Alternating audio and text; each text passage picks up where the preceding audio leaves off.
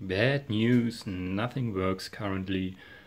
But that's the only negative thing, only positive things are ahead of us. Okay, hello everybody again. As I said last time in video number 4, some time has passed, but I'm pretty satisfied with the progress I made. On many different construction zones I made progress. For instance, right over here, the dual drive unit got much smaller as promised last time. It got shorter in length and also some centimeters in width, which leads to a much better angle for the drive shafts and which also gains some more space over here, but which is currently not in use and I don't know what to do with that space, but it's always a good idea to have some space in a vehicle. What else do we have? The batteries have arrived. If you ever ask yourself, what does it look like to have more than 15 kilowatt hours in a Twizy? Here we go. That's what it looks like. Ta-da! So those cells are such cells, lithium iron phosphorus, pretty safe. So if you short circuit them, if I take a shotgun and provoke that puncture test, they are not supposed to start burning. Only thing maybe huge of lots of smoke coming out of them, but that's all.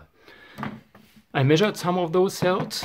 They've got at a typical discharge rate of 1C at least 80 amp hours. I've got always 2 of them connected in parallel, as you can see, which makes 160 amp hours. And finally I will have 30 of those cells, of those doubled cells in series, which makes 100 volts.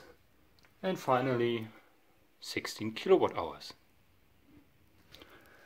This is around about 2.5 times as much as the original Twizy got.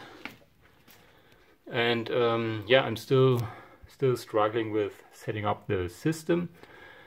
For instance, something like that, controlling the main contactors, which are down here, and pre-charging the caps in the controllers. Over here, almost nothing has changed. It's still the old setup of the main vehicle control unit and also the smaller one for displaying information. But I've got something else already, which is over here. We've got the data acquisition for the 30 cells and also displaying those 30 cells, and as far as necessary, balancing them, unfortunately in a passive way. So those are the passive balancers for the 30 cells. In the lab it already worked, and the next steps are now, of course, setting everything in proper operation over here. So far I just wanted to give you an update. I'm still alive, I'm still pretty busy as far as I can, as long as my family lets me to do something, somewhere between midnight and early in the morning usually. And yeah, that video was meant to be more or less just an appetizer, and probably you've got some questions or comments, then of course as usual feel free to ask.